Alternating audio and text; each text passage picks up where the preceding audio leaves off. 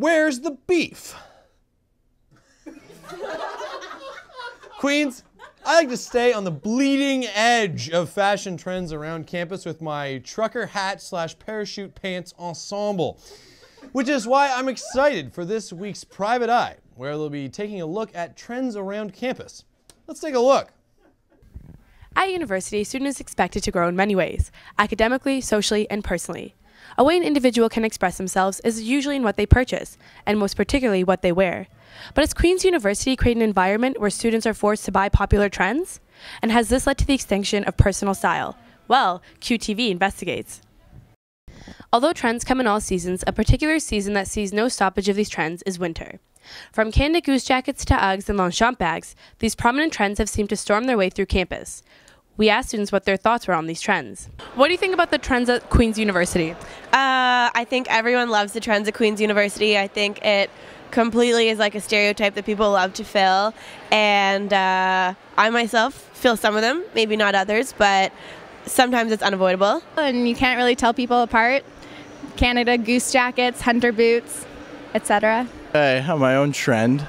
Not that it's like anything over the top or anything like that, but I think everyone just tries their best to fit in, and whatever that means, I guess everyone tries their best to kind of fit into the norm.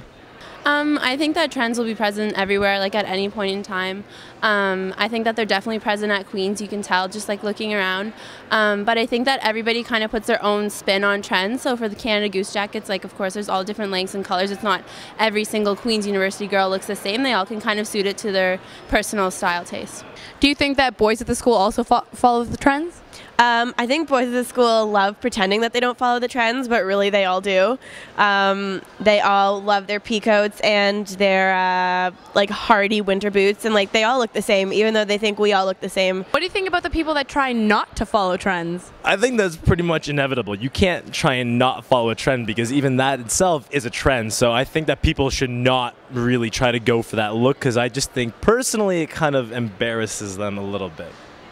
I think people who try not to follow trends are following their own trend, which is non-conformist, and that's just as conforming as the rest of the Canada Goose wearing folk. Wearing plaid and tight jeans is just as trendy as wearing Uggs. How do you think that trends start? I feel like people follow the celebrities and magazines and things on the internet, trends on the internet that start. They start on the internet nowadays, especially like with blogs and I don't know, like all the like fast-paced media on the internet. Can girls wear something that looks cool? Marketing, I have no idea. They're really warm jackets, like Canada Goose jackets. They're really great for cold weather, and it's cold here in Canada, and I guess they look stylish and they market it well. With the increasing popularity of these trends on campus, one must ask what these brands are doing right. Hi, I'm here with James Malcolm at Trailhead, and I have a couple questions for you today.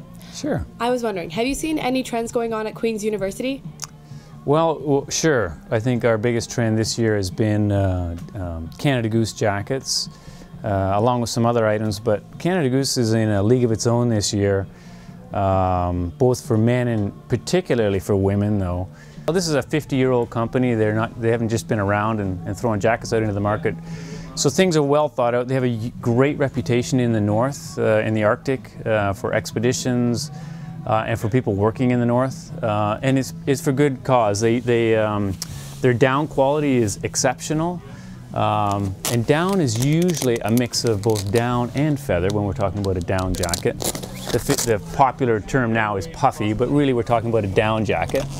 But they're just well designed, whether it's cuffs like this that prevent the wind from blowing up your sleeve, or just a nice beefy zipper on it that guarantees it's easy to do up and it's not going to break down on you. Do you think that these trends have a negative or positive influence on people? That's a good question. I would say, and I don't, in our store we're honestly something that would suit their needs and not above it. So in many cases, if a trend hits, people have never been in before, hey, I want a Canada Goose jacket, and all of a sudden they're in, whether it's sticker shock or whether they're trying it on. If it's not right for them, because we ask lots of questions at Trailhead to make sure that it's the right item for them. So I think a trend can be harmful if somebody marches in and they have to have it no matter what, because it might not be the best product for them. Although winter doesn't seem to end anytime soon, it's only a matter of time until new trends spring up. Now, we all know that environments all have their own trends, but now it's up to the individual to choose if they want to follow them or not. This has been Talina Honessian with The Private Eye.